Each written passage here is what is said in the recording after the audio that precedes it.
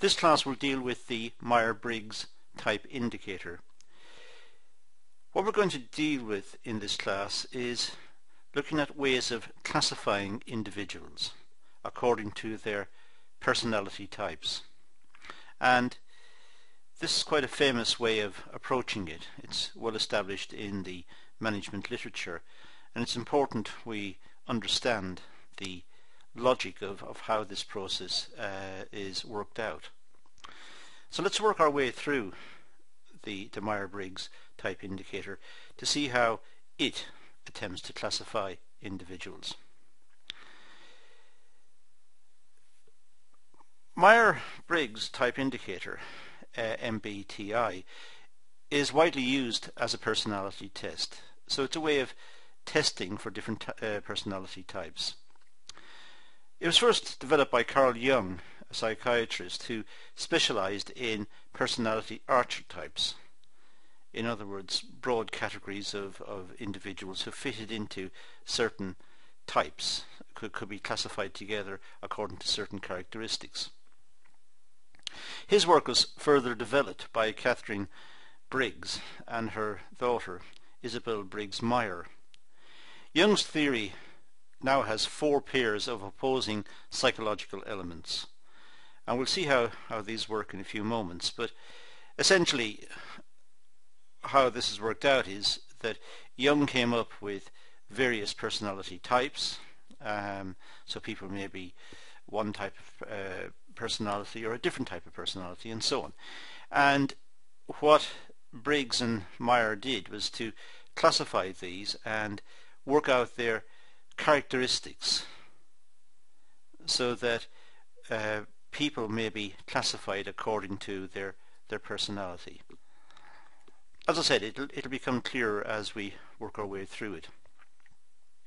The theory suggests that one element in each pair is more dominant than the other and is labelled as the individual's preferred approach.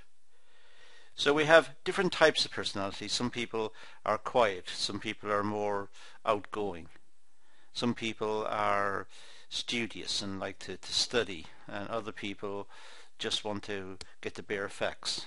There are different types of people, and by looking at the classifications worked out by Jung and organizing them and looking at their essential characteristics,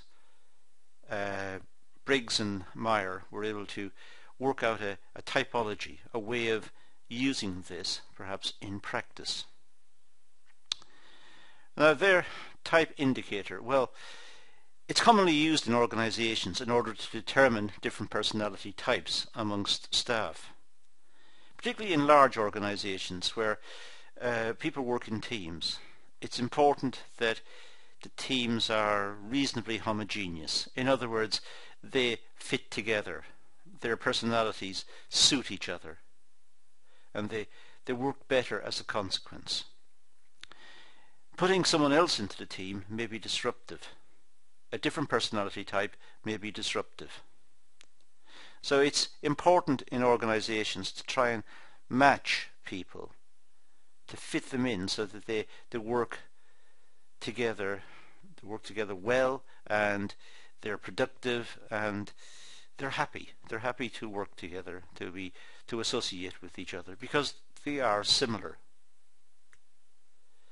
The assumption is that knowing individual personality types allows better communications between individuals and helps teams to work harmoniously. So it's attempting to resolve issues before they arise, before they happen. So it's attempting to solve the problem before it happens. It's trying to get people who are similar and put them together, so there's no disruption, no arguments, no disputes, there's no clashes of personality. The people are relatively the same. Understanding personality types can help individuals understand each other, which in turn forms better relationships, and similar personalities can be grouped together to encourage effective team working. So it's a function of the HRM section or department to try and ensure that teams work together and that people are able to work together, that their personalities do not grate and they don't upset each other and they don't have personality traits that annoy each other. So it's attempting to get a harmonious working environment. So it's trying to match people together. Now the purpose of the Myers Briggs type indicator, well, it's been used in a variety of settings, including education, training, and also for the following purposes: to meet the needs of different individual personality types. It's simply nice for people to mix with similar people.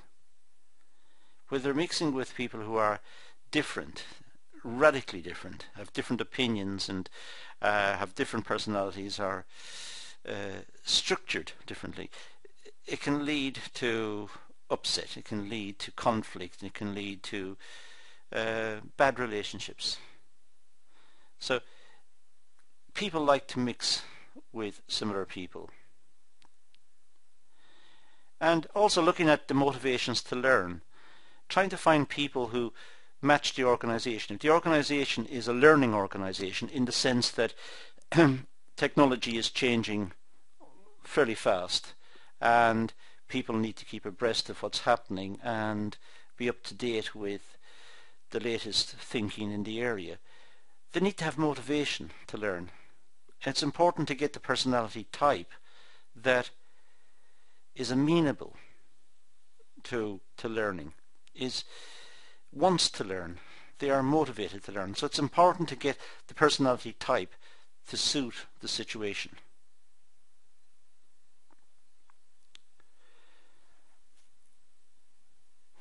Implementation of different teaching and learning strategies.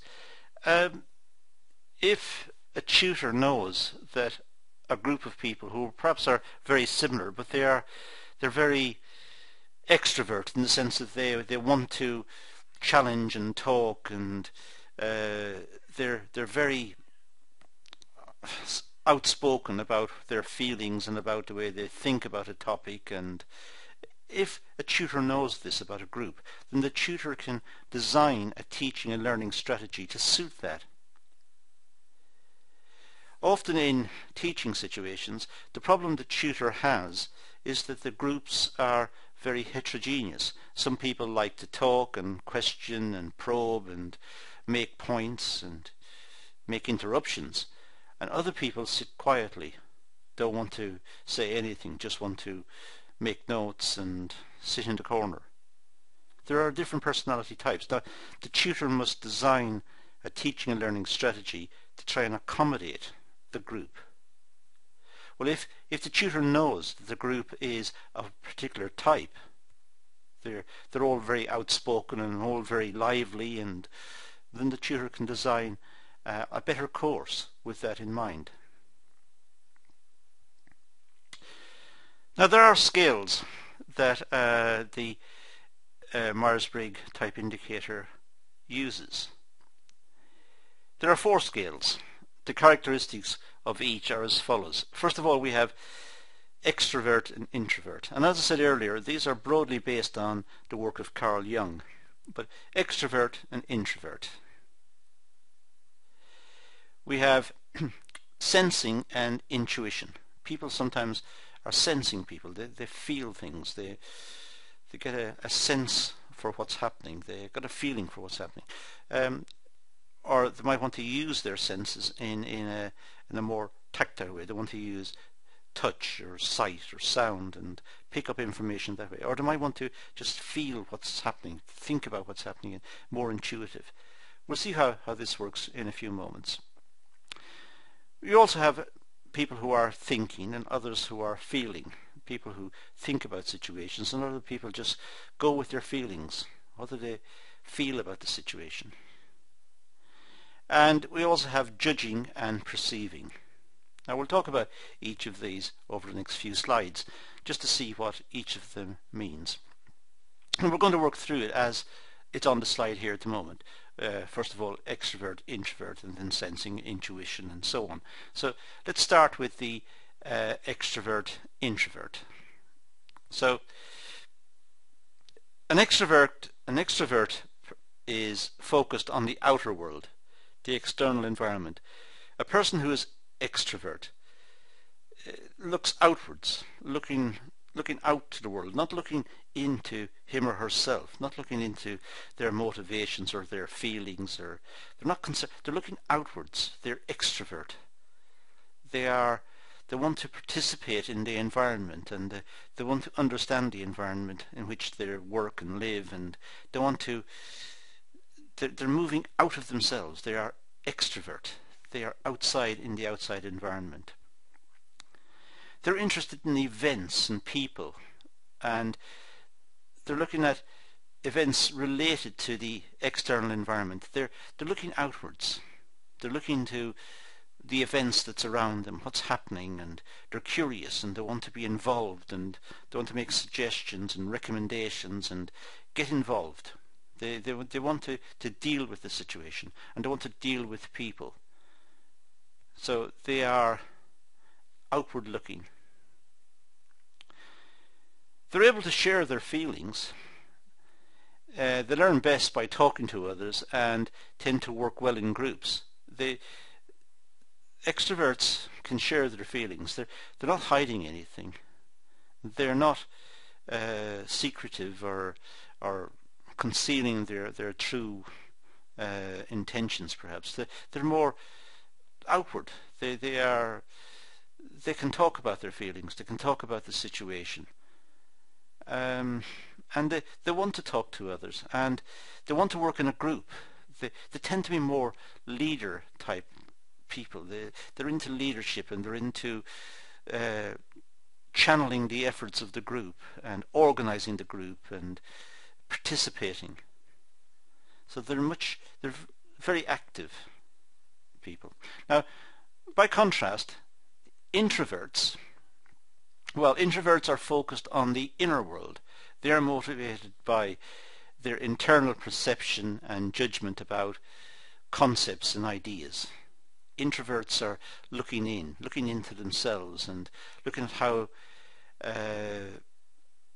the world is structured, and looking at concepts and ideas, and analyzing and thinking about situations, not perhaps discussing them openly, thinking about them themselves, looking at a situation and going away and sitting solitary somewhere and thinking about what's happened.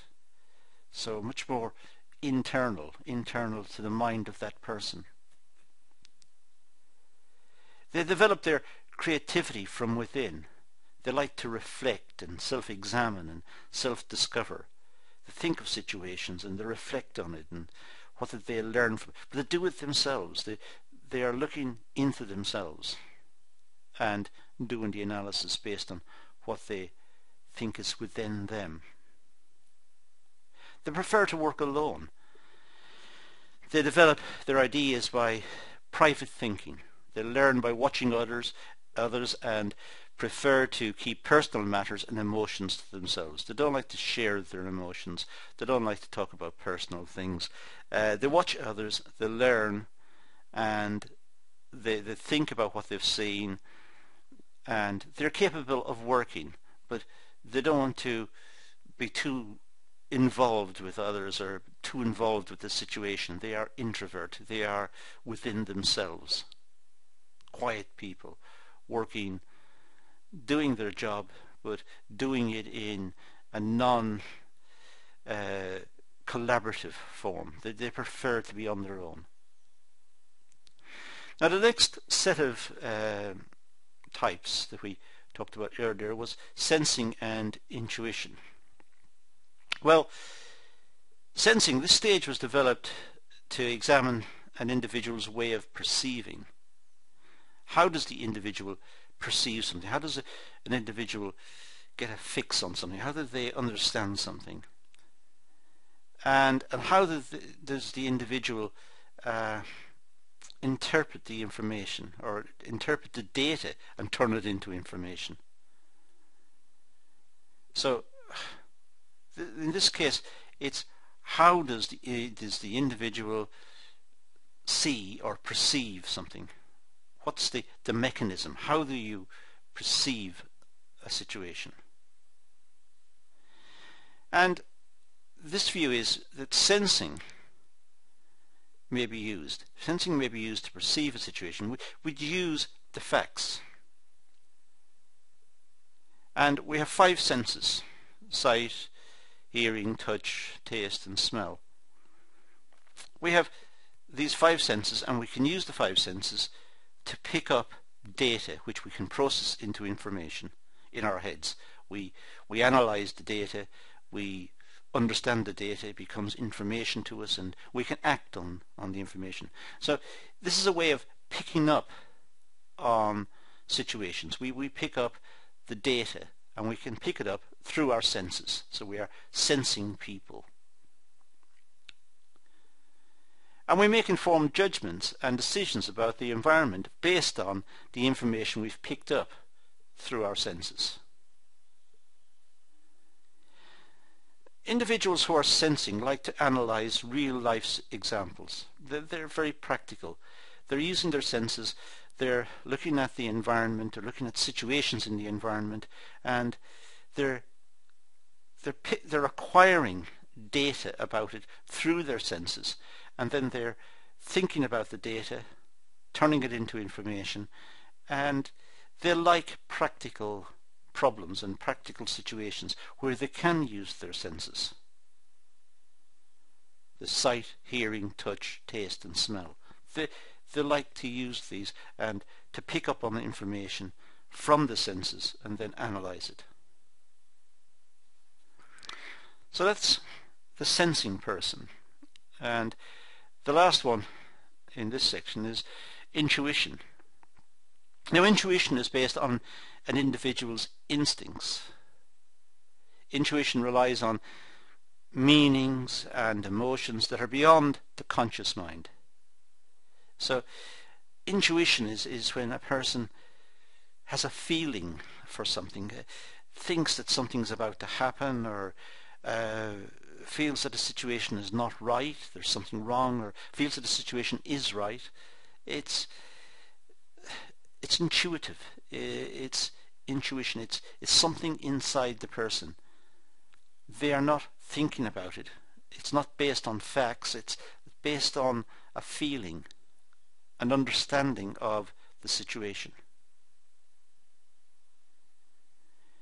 They make decisions based on feelings and on imagination and on creativity. They use their imagination, and they're using these deeper types of processes.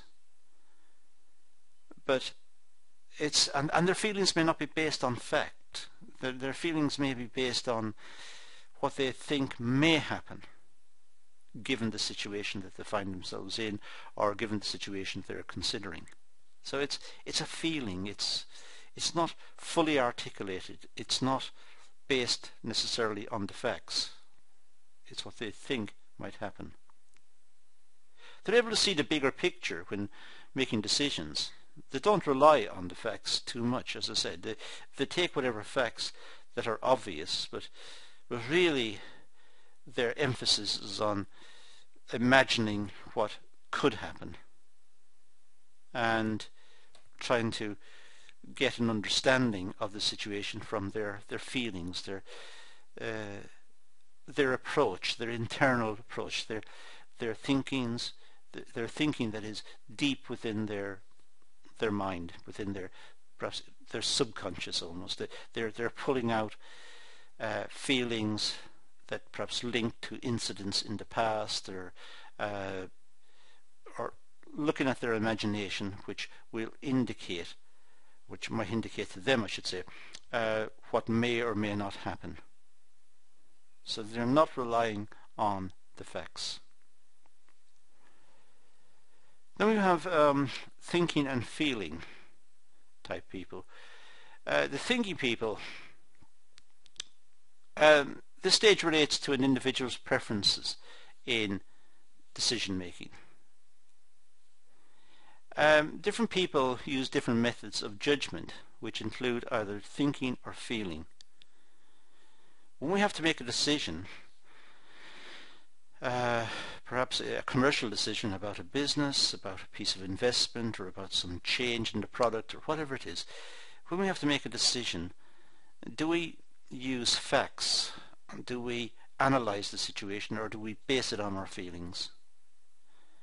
How do we go about making the decision? And thinking is the approach that I suppose most business people would recommend.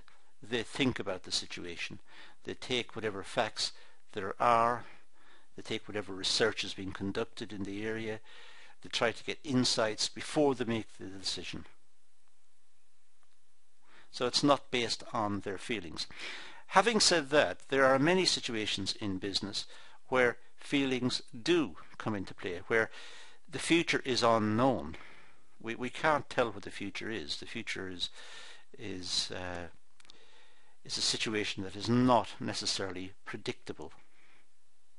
And therefore, we have to use our feelings. And the basis, for example, of entrepreneurship is based on feelings. People imagine situations and try to develop the situations into commercial products, into commercial organizations. So to start with a feeling about a situation, a gap in the market, a niche, and try to fill it. So feelings do play a part in decision making, but the thinking person will predominantly try to base it on facts and on analysis. So they rely on logic and objective criteria wherever possible. They try to pick up facts and figures and base their decisions on facts and figures.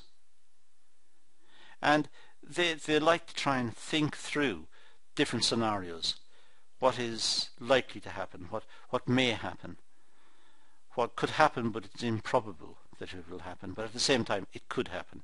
So looking at different scenarios may be a situation where the thinking person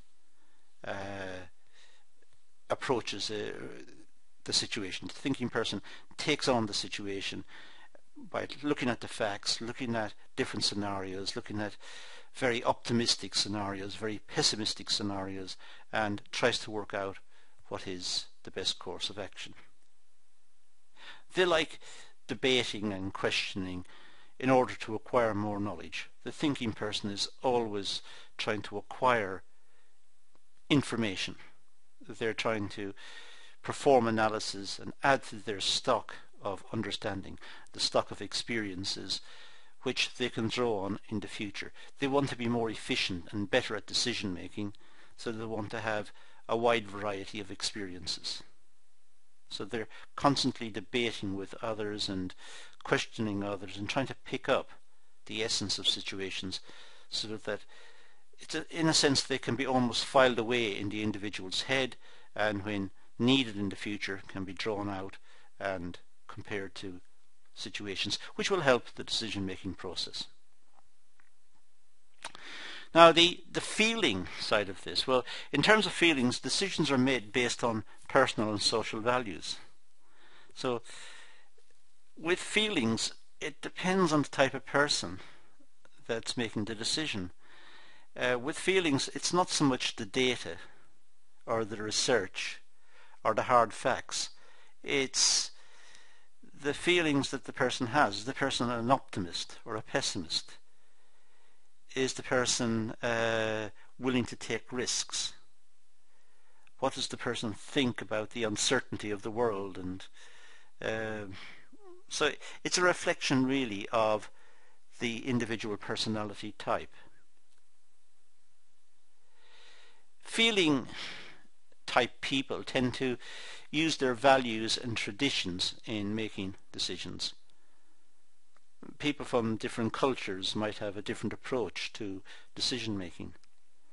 Some may be very entrepreneurial, some may not be entrepreneurial at all and don't understand entrepreneurship.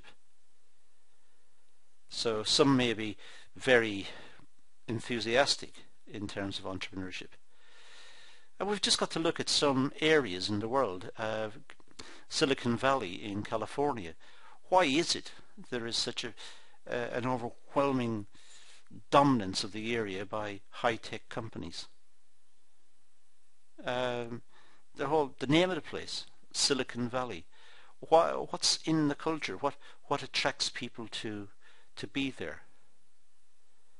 So it looks at their traditions and their values, and they have a feeling if they're mixing with similar types, they're sparking off each other. They're able to have better communications, better networking. They have a feeling that they're going to succeed. The individuals prefer harmony. They like to come to an agreed conclusion and prefer helping others. Feeling people are harmonious people. They like to have issues resolved. They don't like conflict. They like to take a situation and then conclude the situation, so it's finished. So they're able to bring forward a proposal. They have a feeling about the proposal, whether it's going to be good or bad, and they're able to communicate this to others, and preferably people with the same values as themselves, and bring the whole situation to a conclusion. Now, judging and perceiving. This stage looks at how individuals deal with the world. Individuals use different process in order to understand their surroundings and make perceptions of the world in which they live.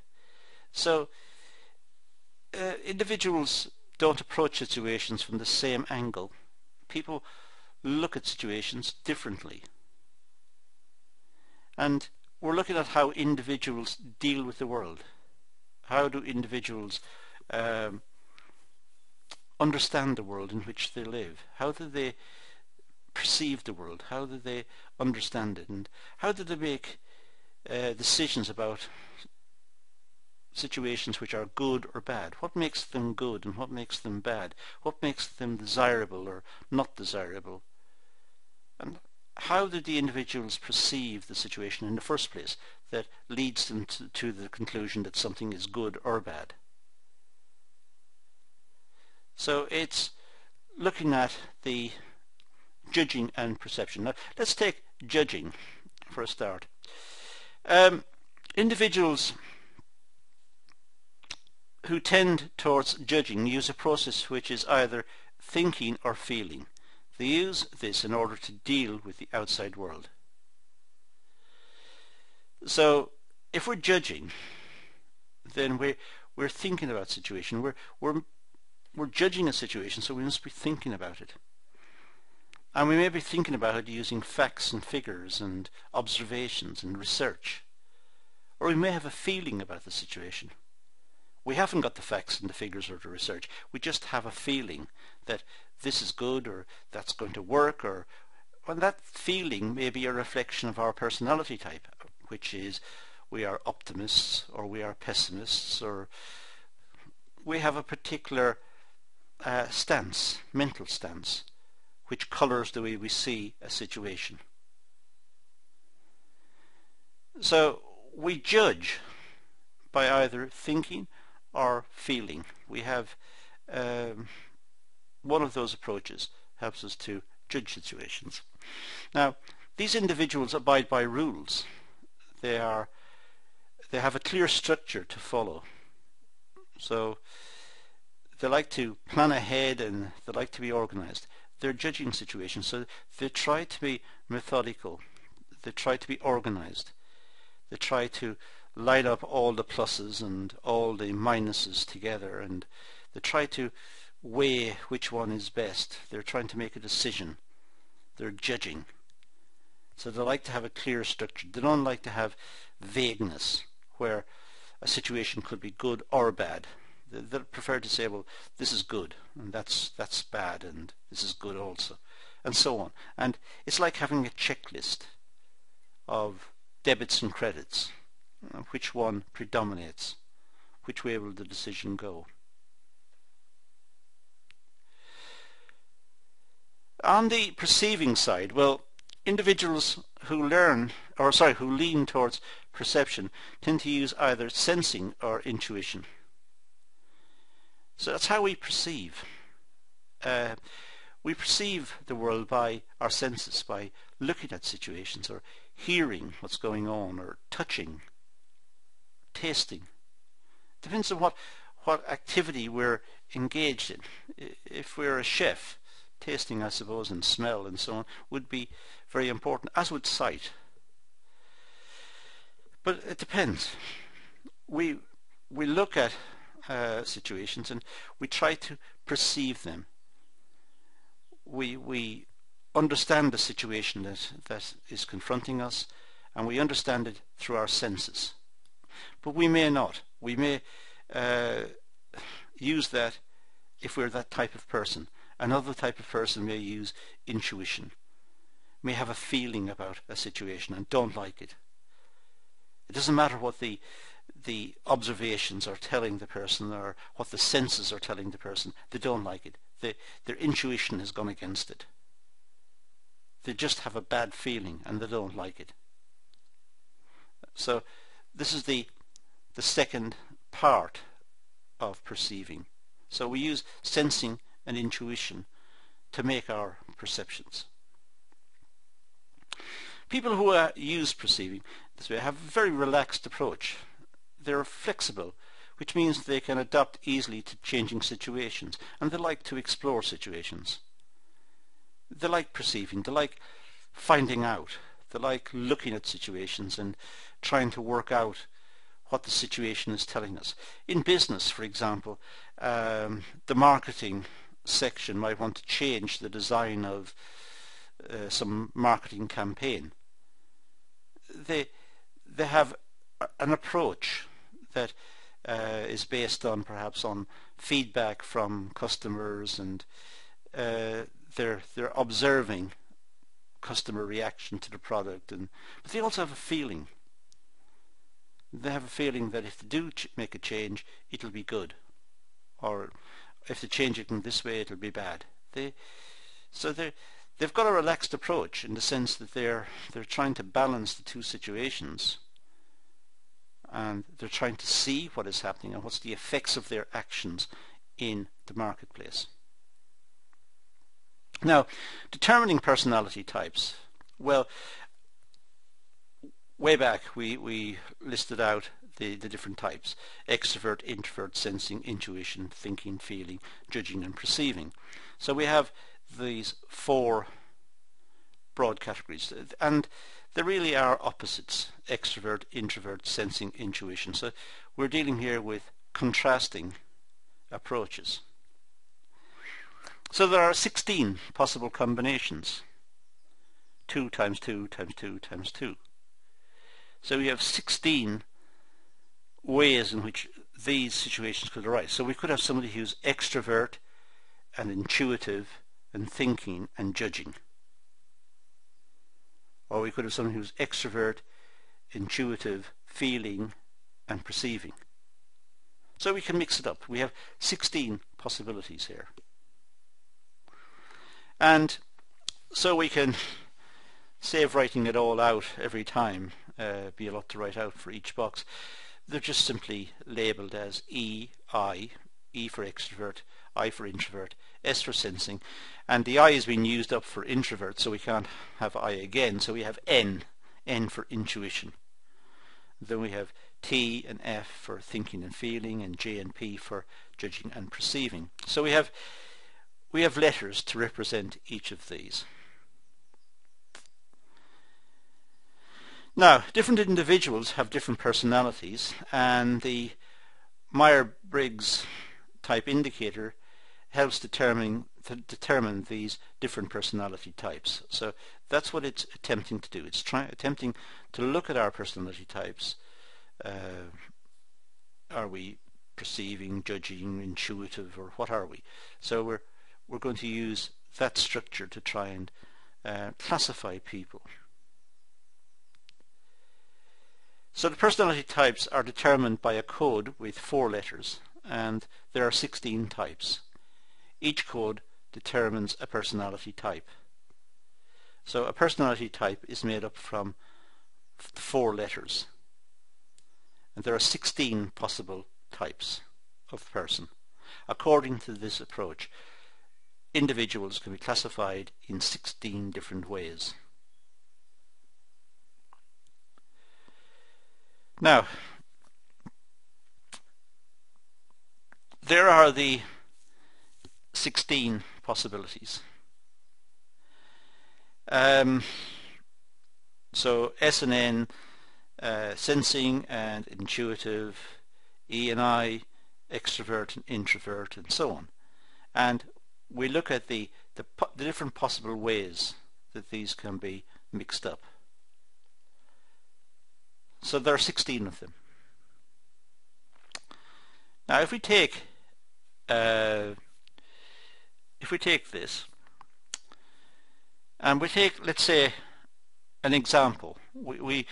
Let's say we find somebody and having observed the person and conducted some tests and talked to the person and got some feeling for that type of person, we discovered that the person was ISTJ, introvert, sensing, thinking and judging.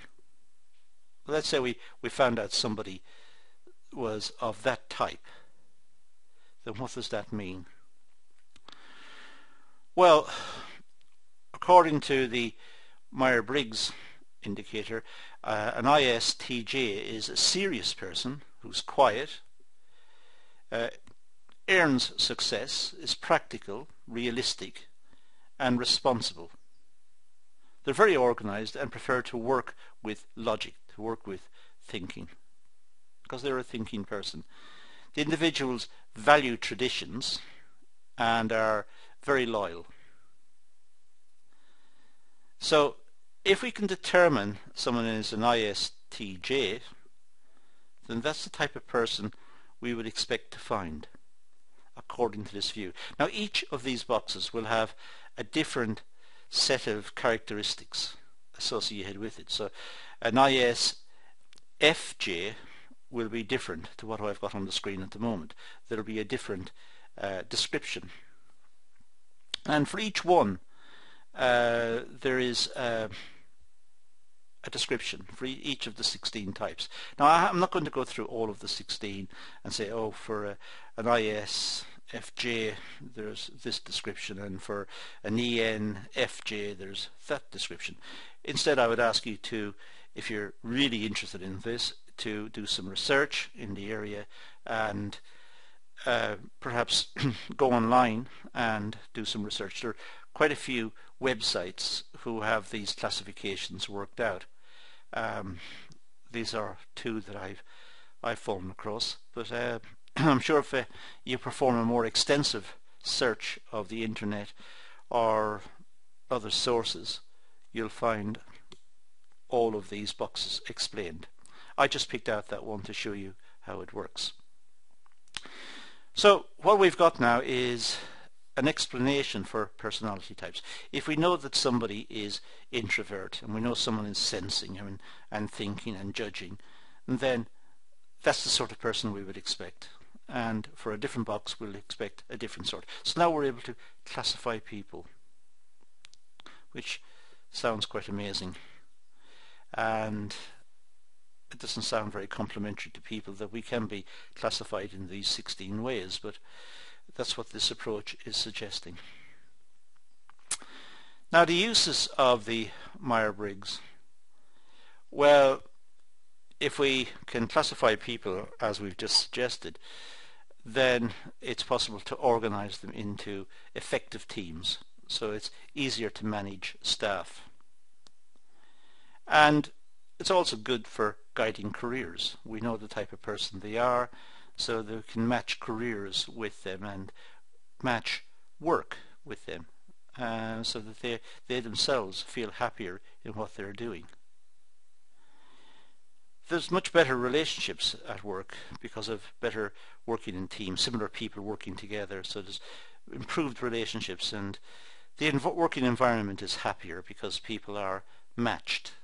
more effectively. It's not just randomly putting people into place. This is putting people who can work together, who have similar personality types together. And of course, education and training can be developed more precisely, because the personality types will be known to the trainer. He'll know what type of group of people he's going to or she's going to teach on a particular situation or train on a particular situation, and they're able to tailor their material and their approach to meet the type of person that's going to be in the group, because they know the type of person that makes up that group.